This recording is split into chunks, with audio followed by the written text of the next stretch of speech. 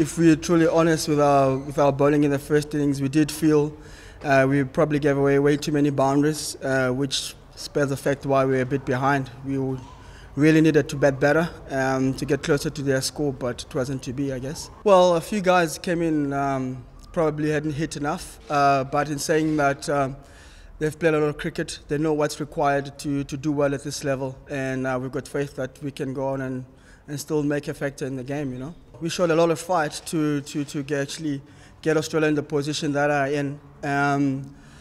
We needed to show fight with the ball, which we did. We showed a lot of improvement from the first innings, the way we bowled this inning. And from that, we take a lot of positives, you know, going forward to try and win the game. Dean is a tough cookie. He made sure that he wanted to get out there and field. He was really keen to go back and bat. You know, there's no concern when it comes to him. Dislocated finger, but he's one tough nut, so he's prepared to go and bat tomorrow.